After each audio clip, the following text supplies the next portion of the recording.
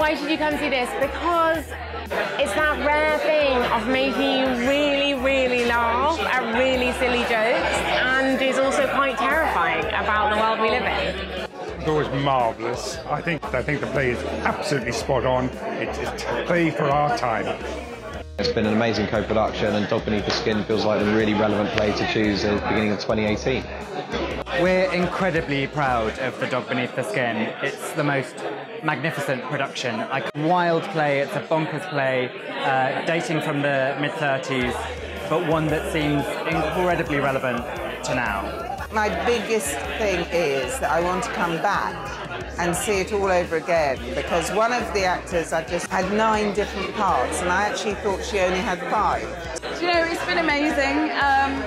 We all play about 101 different characters, so that's been totally crazy, hasn't it? So every character's very striking, very big, very precise. What like everyone does, even her, is amazing.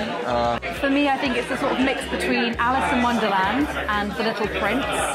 It's also just a really hilarious piece of work. Some amazing dialogue, some really witty and clever moments in the play, and it has some rather terrifying and entertaining parallels towards earlier parts of the 20th century. It also just has really, really, really, really good actors in it.